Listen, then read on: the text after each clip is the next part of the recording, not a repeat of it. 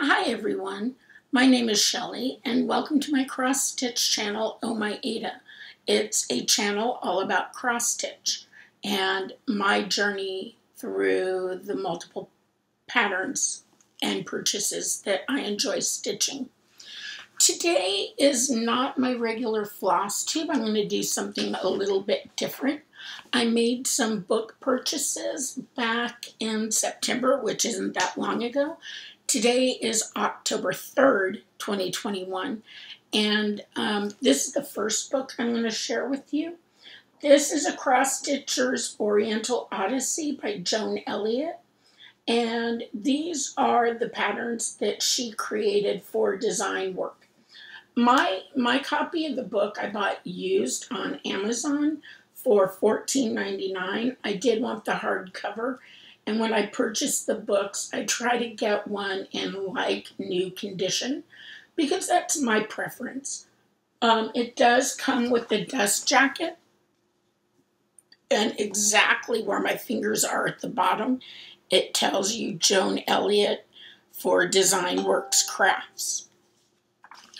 Now, this is copyrighted from 1988, so it's been around a while. But I looked it up on Amazon, and for the hardcover book, like I'm sharing with you today, you can get 32 copies as low as $4.19. And then if you're getting the paperback, you can get, they have 8 used copies for as low as $10.99. If you would like to buy a new copy, you can get one as low as $25.01 on Amazon with Prime shipping. So sometimes if you see something and you're anxious and you want it in your hot little hands, Prime is perfect because you can get it in 2 days. Now, I purchased 3 books at the same time. This is my favorite of the 3 books, and that's why I'm starting with this one. But I would like to share the other books with you. So if you have any feelings positively or negatively about this flip through, I'd love to hear them before I record the other ones. So one item I suppose I will share with you is that the designs are premised to be stitched on Ada. It looked like, as I went through, each chart has at least one metallic, but it looks like all of the metallic is gold, and it's just that one metallic DMC per pattern, which she uses as a common thread. Many of her patterns do require French knots. I know that some of you loathe French knots and you'd rather use beads. And if that's the case, I would recommend doing these or stitching these on 32 count, even weave or linen. And then you can make it more personalized and maybe use those beads. I'm going to try Petite Treasure Braid instead of the DMC metallic. I just don't like using them. All right. The only other piece of information you might want is there's a lot of back stitching. I don't know that you care if you start in the center or not. I know back in the 80s I typically did because that's what I was told to do. And I think that's what many people do. But since I came back to stitching, what I found is I'm more of an upper left start. So let's go ahead and get into our first Oriental lady, because all the patterns are a celebration of Japan and China through the eyes of Joan Elliott. So our first stitch is Oriental Lady Beauty, Oriental Lady Beauty. And here she is. You can see her, and she's glorious. She has mauves, and then in the circle above her head, which is to represent heaven, there are flowers, and it's really just a celebration of female. I'm moving away, sorry. There is wisteria, which seems to be maybe the way Joan Elliott describes it, an aphrodisiac which seduces men to the shores. And then the violets and mauves symbolize strength and beauty, self-knowledge, and undying love. And then there are plum blossoms, and that represents change and renewal. So there's a lot going on here. And for this lady, this pattern is more about spring. At least that's what Joan Elliott says. Finally, before I switch to the next view, I'd like to point out this smaller motif right here. And I love that there's this option of her face and the wisteria, and not necessarily of the kimono, but you can see the fan in that, and her beauty shines through. So some of you might just want to stitch the circle, and I love that that option is given to us. Here for this stitch, you can see me trying to balance it and keep it steady. You have both a panda and you have poppies. Both of these designs are based on Feng Shui, and over on the other side of the page, she explains the symbolisms and how that works. The panda with the bamboo, and then the poppies. And if you look right here, that character on the poppies is the character for tranquility, which to me is very soothing. I like that idea. And I also like the enduring nature of the bamboo. Now, she does give you 3 ways to finish, as you can see, because they're smalls.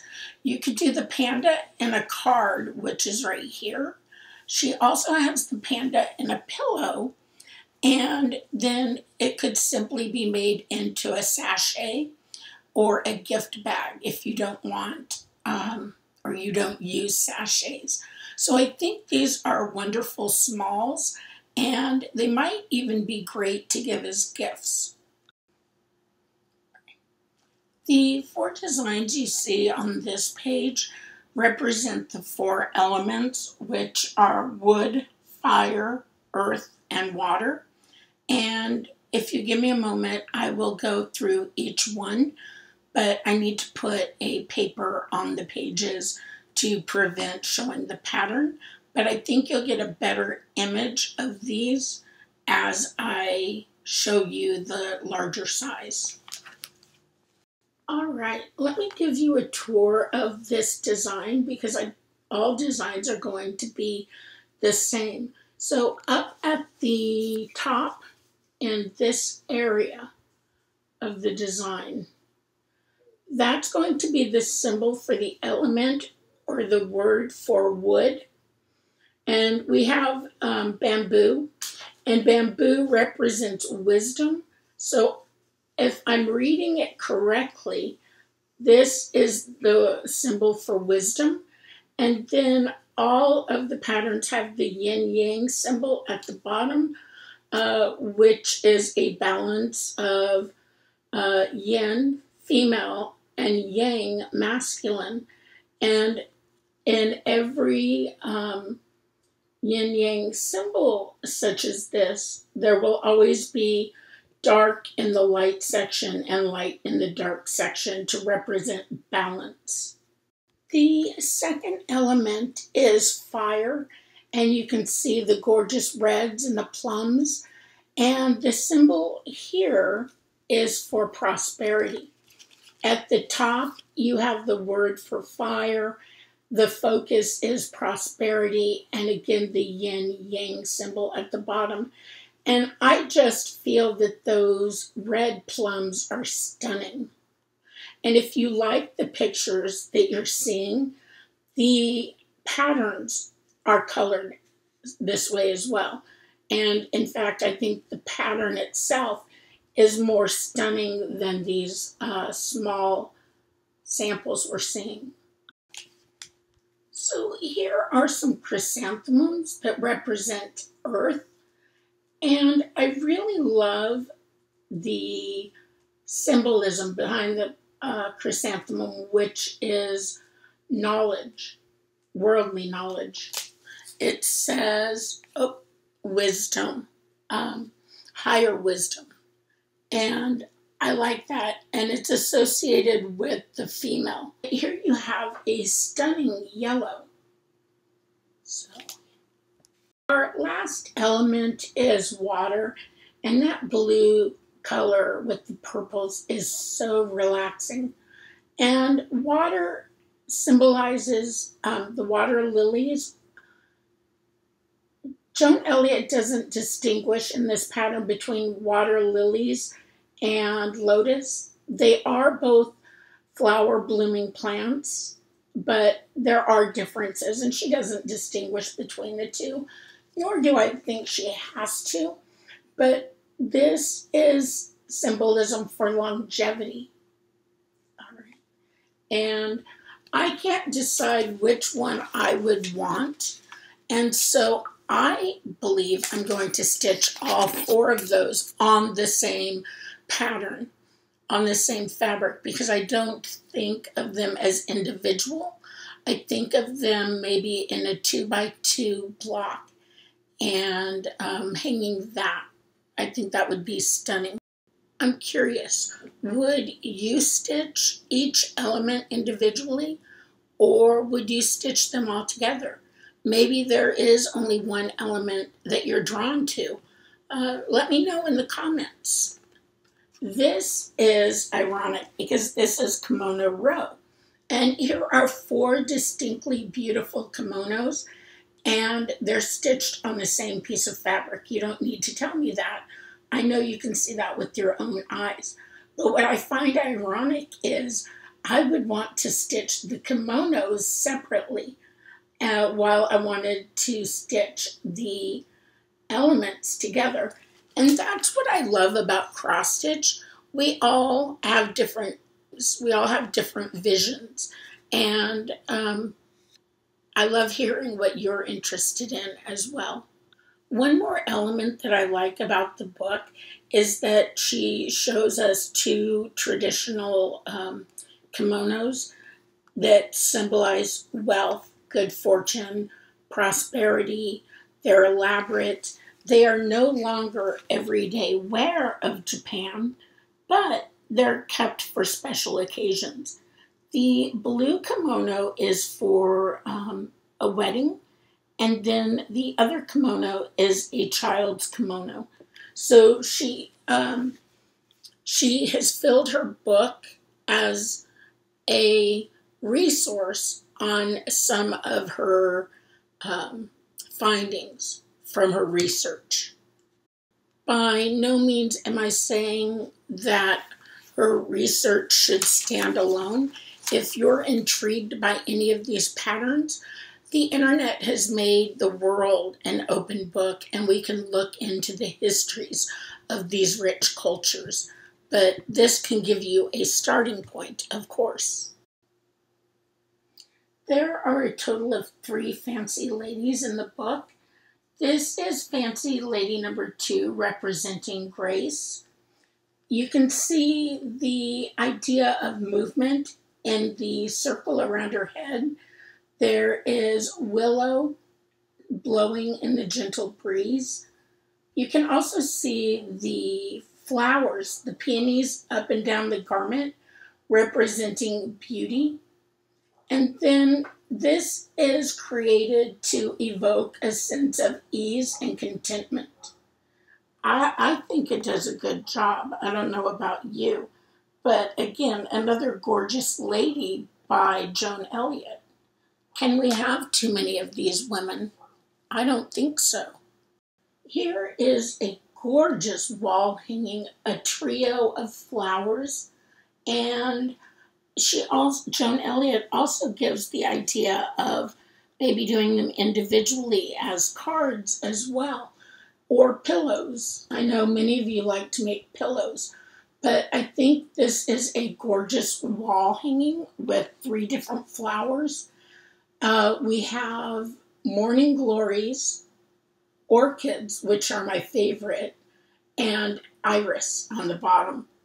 Now, ultimately, I would switch this, or I would stitch this orchid right away, but I found an even more gorgeous one later on. So I'll show you that when I get to it. Just in case you missed it, there is a character in with the orchid, and the orchid is considered one of the 4 noble plants, but that symbol is for happiness. And the plant itself, the flower, represents friendship. Believe it or not, I got through the entire book and realized that I never stopped to add this picture as well. So it's not at the end. I'm putting it in right between. And the Chinese symbols symbolize harmony and tranquility. As you can see, we have 2 similar patterns. We have the cherry blossom in a circular pattern on a napkin with the chickadee in the middle. I don't think I would stitch this as a napkin, a kerchief, or a tablecloth, but I really am enamored of this second style right here. I just don't know how I would finish it. Do you have any recommendations? What might you do? Yeah, it could be a pillow, but maybe we can come up with something different than a pillow. Do you know how the cherry blossoms came to be in Washington, D.C.? I saw a couple stories, so even I'm not exactly sure, but they were shipped to the United States in 1912-ish, and they were shipped to Seattle and then Seattle to D.C., but there were problems with the trees and U.S. agriculture destroyed them, and so they sent 3,000 more trees, and our first to be planted along the Potomac. And the first Cherry Blossom Festival was in 1927. But Lady Bird Johnson received another 3,800 of the trees from Japan. And that was around 1965. And I'm not sure why the additional trees that much later. Here are a couple more gorgeous flowers, but I think I'm going to share them with you individually on the next pages. I just have to pause and cover the page because I don't want to give away the pattern. Now, the first flower, as I'm reaching for the paper, the first flower is a blue iris, and on the blue iris, it has the symbol for beauty. And look at it. Now, I mentioned earlier that the patterns around the edge, the frame, reminded me of blackwork, and these 2 flowers are another perfect example of that. Delicate stitching in gold. So that is the blue iris representing beauty. And then the next one is the peony, and it's pink. I love pink. It's just who I am. All signed up in a single color. Okay, no looking at the pattern over there. So here we have the peony and the word wisdom. Not wisdom, don't know where that word came from. My mouth was faster than my brain. The word is peace. Peace. So 2 great stitches. I could see doing both separately and then putting them on an Oriental Asian themed cross stitch wall. Right, doing these flip through is a lot of work, but I do think it's well worth it. I have recorded this section a couple times because I realized I wasn't presenting this beautiful pattern in its glory. And here you can see 3 distinct fans with the yellow one on top. So if you really like all 3 of them, you would stitch all 3. Unfortunately, the blue and the pink seem to be cut off a little bit around the edge. And if you were okay with that, you might take your favorite one. Personally, I do not see myself stitching these, although gorgeous, gorgeous, and the florals and the colors. The reason I wouldn't stitch these is I found a fan pattern from Doreen Jones in a magazine that I absolutely love. So I feel committed to that pattern before I choose another one. If you're interested in knowing what pattern that is, I'll show it on one of my upcoming FlossTubes. Just let me know in the comments. Here are 4 smalls that have been created as cards. And we have Longevity, which is the plum blossom. Prosperity is the jasmine. Benevolence for the iris. And Love for morning glories. And I mean, these would make cute pillows. They would make great cards. You could do all 4 of them in a line down. I've seen many patterns that do that. So ultimately, although they're small, you have infinite possibilities as to what you could do with them. All right. So thank you for sticking around with me this long. I have one more lady, one more fancy lady, and then the book is done. And I'll point out first the circle on the page where you only do a fraction of the stitching, and then the full beauty of her fancy lady.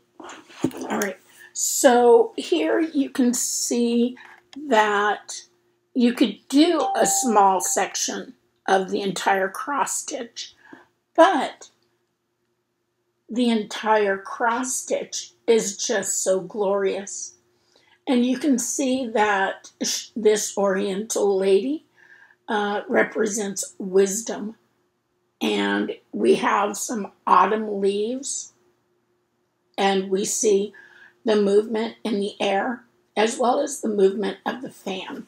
And so I love this lady too, just like the other ones I saw. And we do have the chrysanthemums in this chart, and they represent friendship. And I love having friends. All right, ladies and gentlemen, remember that you can get this chart. I gave you the prices earlier. Just go to Amazon, but October 3rd, 2021. So if you're watching this later and you want it, you have to gauge that as to if it'll still be there. All right, everyone, take care and have a great week.